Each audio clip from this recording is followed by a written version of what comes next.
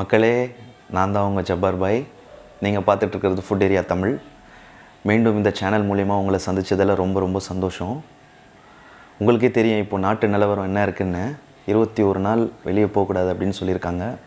போகமாட்டீங்கன்னு நம்புகிறேன். நானும் போகிறதில்ல. கண்டிப்பாக போகாதீங்க. இந்த 21 நாள் நம்ம உள்ளே இருந்து வீட்லேயே இருந்து ரொம்ப போர் அடிக்கும். இந்த போருக்கு ஆல்டர்னேட்டாக என்ன பண்ணலாம் அப்படின்னா, இன்றைக்கி ஒரு ஸ்பெஷலாக ஸ்வீட் செய்யலாம். அந்த ஸ்வீட் என்னென்னா ரசமலை.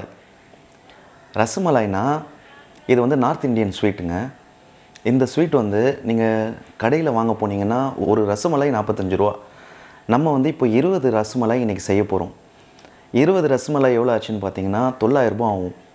நம்ம இன்றைக்கி 200 ரூபாயிலேயே சிம்பிளாக சூப்பராக சமைச்சு எப்படி இருக்குன்னு சாப்பிட்டு பார்க்கலாம். வாங்க எப்படி செய்கிறதுன்னு சொல்லி கொடுக்குறேன். வீடியோவை ஸ்கிப் பண்ணாதீங்க, கடைசி வரைக்கும் பாருங்கள். இதை நீங்கள் வீட்டில் செஞ்சு ஒன்று ட்ரை பண்ணுங்கள். அப்புறம் ஸ்வீட் கடையிலையும் நீங்கள் ஒன்று ட்ரை பண்ணுங்கள். சேமாக இருக்கும். ஏதாவது உங்களுக்கு இதில் ஏதாவது டவுட் இருந்தால் நம்ம கமெண்ட் பாக்ஸில் கமெண்ட் பண்ணுங்கள். அதுக்கு நம்ம வந்து பதில் கொடுக்குறோம். அப்புறம் வாட்ஸ்அப் நம்பரும் நம்ம கொடுத்துருக்கோம். உங்களுக்கு ஏதாவது டவுட்டுன்னா இந்த வாட்ஸ்அப் மூலிமா நீங்கள் வாய்ஸ் ரெக்கார்டிங்கில் நம்ம வரலாம், நீங்கள் வரலாம். வாங்க போய் பார்ப்போம்.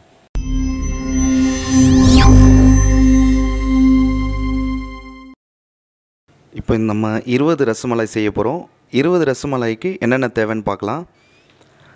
2 லிட்டர் பால், 750 கிராம் சர்க்கரை, ஃபுட் கலர் எல்லோ கொஞ்சம் எடுத்து வச்சுக்கோங்க. எவ்வளோ தேவையோ போட்டுக்கலாம். ஒரு 6 ஏலக்காவை பிரித்து அதோட விதை மட்டும் எடுத்து வச்சுக்கோங்க. அவ்வளோதாங்க இதுக்கு யூஸ் ஆகும். இப்போ ஃபஸ்ட்டு சட்டியை ஏற்றிட்டோம். 3 பால் பாக்கெட் போடுவோம். இதில் 3 பால் பாக்கெட்டும் ஃபுல் க்ரீமுங்க போட்டு நல்லா கொதிக்க வைக்கணும். மொத்தம் 1.5 லிட்டர் ஊற்றிருக்கோம். நம்ம வந்து 2 லிட்டர் பால் பார்த்தோம். அதில் 1/2 லிட்டர் வச்சுக்கணும். 1/2 லிட்டருக்கு அப்புறம் என்ன பண்ணணும்னு அந்த 1/2 லிட்டர் பாலை நான் சொல்கிறேன். 1.5 லிட்டர் பால் மட்டும் போட்டு நல்லா காய்ச்சிக்கணுங்க. பாருங்கள், இந்த பால் பொங்குது. நல்லா பொங்கும்போது அப்படியே ஸ்லோ பண்ணிடணும். ஸ்லோ பண்ணிவிட்டு ஒரு எலுமிச்சம்பழத்தை கட் பண்ணி வச்சுருக்கோம். அதில் கொஞ்சம் தண்ணி சேர்த்துக்கிட்டு இதில் கொஞ்சம் கொஞ்சமாக ஊற்றிக்கிட்டே வரணும். இந்த பாலை திரிய வைக்கணும். அதனால் நம்ம கொஞ்சம் கொஞ்சமாக சேர்க்குறோம். பாருங்கள், இது திரிஞ்சிக்கிட்டே வருது. இப்போ இது பாருங்கள், தண்ணி தனியாக ஆயிடுச்சு. இதுலேருந்து கோவா தனியாக வந்துருச்சு. இந்த மாதிரி ஃபுல்லாக அந்த தண்ணியிலேருந்து அந்த கோவா தனியாக வந்ததுக்கப்புறம் ஆஃப் பண்ணிடுவோம். ஆஃப் பண்ணிவிட்டு இன்னும் கொஞ்சம் நேரம் ஆட்டணும். ஆட்டும்போது இன்னும் மொத்தமாக வந்துடும். அந்த நேரத்தில் இதை நல்லா ட்ரையாக வடிகட்டி எடுத்துக்கணும். நான் எப்படி வடிகட்டி எடுக்கணுன்றதை உங்களுக்கு காமிக்கிறேன். இப்போ பாருங்கள், இந்த தண்ணி வடிகட்டியாச்சு. இதில் வந்து கொஞ்சம் பச்சை தண்ணியை ஊற்றணும். அந்த லெமன் தண்ணி புழிஞ்சிருக்கும் இல்லையா, அந்த ஃப்ளேவர் இதில் போயிருக்கும். இதை நல்லா வாஷ் பண்ணி எடுத்துக்கணும். அதனால் தண்ணி ஊற்றி கொஞ்சம் அப்படியே ஷேக் பண்ணிகிட்டே இருங்க.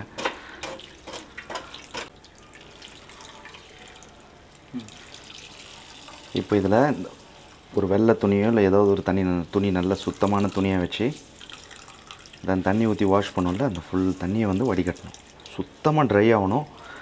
அப்போ தான் அந்த ரசமலை செய்கிறதுக்கு நல்லாயிருக்கும். கொஞ்சம் கூட தண்ணி இருக்கவே கூடாது. இதில் எவ்வளோ முடியுமோ அவ்வளோ ட்ரை பண்ணுங்கள். அடுத்தது இன்னொரு சட்டி ஒன்று எடுத்துக்கிட்டு 1/2 லிட்டர் பால் பாக்கெட் வச்சுருந்தோம் இல்லையா, அதை ஊற்றுவோம்.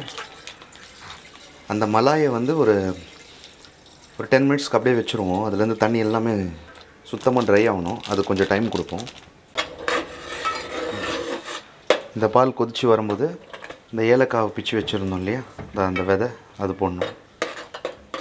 லேசாக ஃபுட் கலர் போடணும்.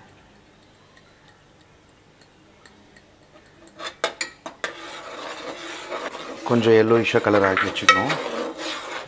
1/2 லிட்டர் பால் போட்டோம். ஏலக்காயில் உள்ளே இருக்கிற விதைங்க போட்டோம். 6 ஏலக்காய். அப்புறம் லேசாக கலர் போட்டோம். அப்புறம் ஒரு 1/4 கிலோ சர்க்கரை இதில் ஆட் பண்ணிட்டோம்.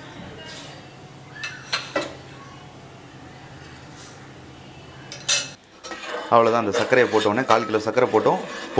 பொங்கும்போது ஆஃப் பண்ணிடணும். ஆஃப் பண்ணி தனியாக இவரை எடுத்து வச்சிடணும். கோவாவை ட்ரை பண்ணோம் இல்லையா, அந்த கோவாவை நல்லா பிசைஞ்சிக்கணும். பிசைகிறதுக்கு முன்னாடி நல்லா கை கழுவிக்கணும், இல்லைன்னா கோவா கருப்பாயிடும். நல்லா ஸ்மூத் ஆகிற வரைக்கும் நல்லா பிசையணும். இது பாருங்கள், இது பொரியாக இருக்குல்ல, இதெல்லாம் வந்து அப்படியே ஒரேடியாக சாஃப்டாக மாறிடணும். அவ்வளோ நேரத்துக்கு நீங்கள் பிசையணும். எப்படியும் ஒரு 10 மினிட்ஸ் ஆகும் இது. பாருங்கள், இப்போ இதை ட்ரையாக பிசைஞ்சிட்டோம். நல்லா சுத்தமாக இதில் தண்ணி இல்லை. இப்போ இதில் நம்ம வந்து 20 ரசமலை செய்வோம். இதில் எதுவும் சேர்க்கலை, நம்ம வெறும் வடித்தோம். சுத்தமாக தண்ணி எடுத்துகிட்டு நல்லா பிசைஞ்சிக்கிட்டோம். ஒரு 5 நிமிஷம் 10 நிமிஷம் நல்லா பிசைஞ்சிக்கிட்டு இதிலேருந்து நம்மளுக்கு என்ன சைஸ் தேவையோ அந்த சைஸில் எடுத்து நல்லா உருண்டையாக்கிப்போம். இது பாருங்கள் ரவுண்ட் ஆகிடுச்சு. என்னடா சைஸ் சின்னதாக இருக்குன்னு பார்க்காதீங்க, அதுக்கப்புறம் அது பெருசாகிடும். அடுத்தது தனியாக ஒரு சட்டியை ஏற்றிப்போம். அதில் 1 லிட்டர் தண்ணியை ஊற்றுவோம். 3/4 கிலோ சர்க்கரை இருந்தது, அதில் 1/4 கிலோ அந்த பாலில் போட்டு காய்ச்சிட்டோம். மீதி 1/2 கிலோ சர்க்கரையை இந்த தண்ணியில் போடுவோம். ஃபாஸ்ட்டாக வச்சு இதை கொதிக்க விடுவோம். பாருங்கள், இந்த சர்க்கரையை அதில் போட்டோம் இல்லையா, அந்த 1 லிட்டர் தண்ணியில் 1/2 கிலோ சர்க்கரை போட்டு நல்லா காய்ச்சினோம்.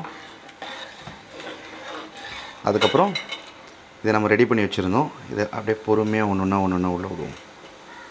இது ஒன்று தான் எடுத்து போடணும், மொத்தமாக போடக்கூடாது. மொத்தமாக போட்டிங்கன்னா உடஞ்சிரும்.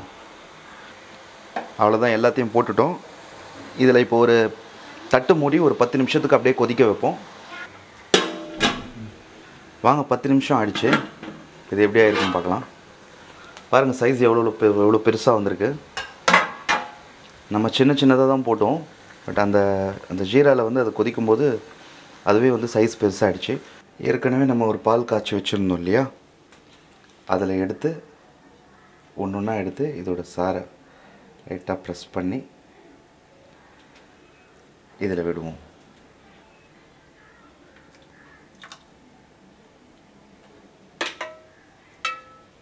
அவ்வளோதான். பாருங்கள், இந்த 20ஐயும் எடுத்து நல்லா இந்த ஜீராவை புழிஞ்சிட்டு இதில் டிப் பண்ணிடுறோம். ஓகே, இப்போ இது எல்லாமே முடிஞ்சிருச்சு.